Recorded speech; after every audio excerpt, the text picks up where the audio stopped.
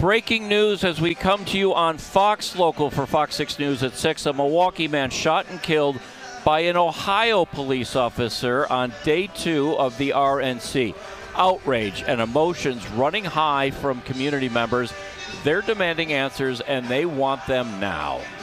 That is where we begin tonight at 6. A man is shot and killed by an officer from Columbus, Ohio.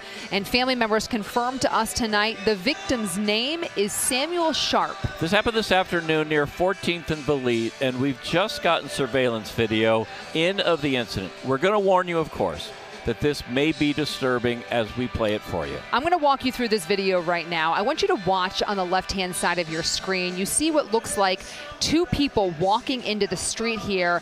Then you see what seems to be police officers behind them. Now, this is where we're going to freeze the video where the shots were allegedly fired. Again, this happened near 14th and Valete, and that's where we find our Stephanie Quirk tonight. And Steph, you've learned a lot in the last hour. Tell us what you've learned.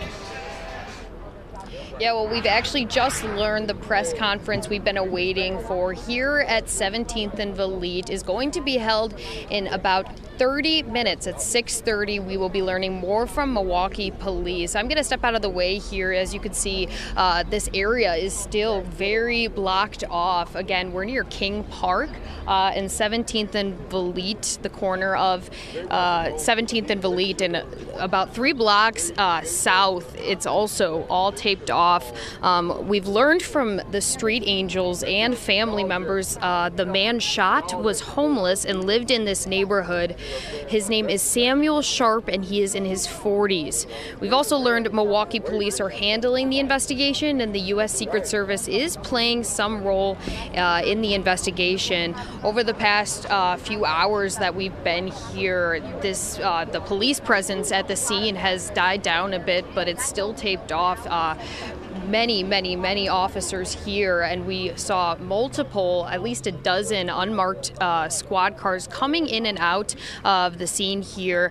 Community members and family members of the man shot actually held a press conference about an hour ago. Take a listen. His mom has to go through this, his sisters, his nieces and nephews, his cousins. This is not right.